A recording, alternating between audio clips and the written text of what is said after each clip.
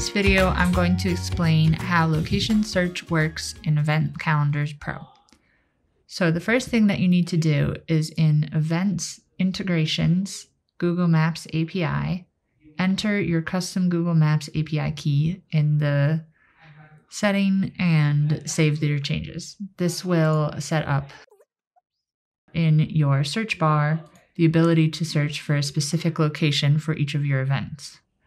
So just to demonstrate what this looks like, if I search for Boston, then it will just show the one event that I have with a venue that is in Boston. So what's going on under the hood here is this URL is being sent to Google where the parameter is whatever search key you are using, and then your Google Map API authentication key for authenticating the request. And then this is the result.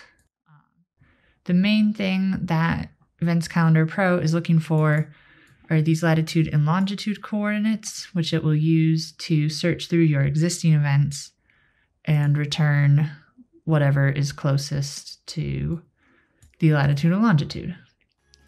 So thanks for watching.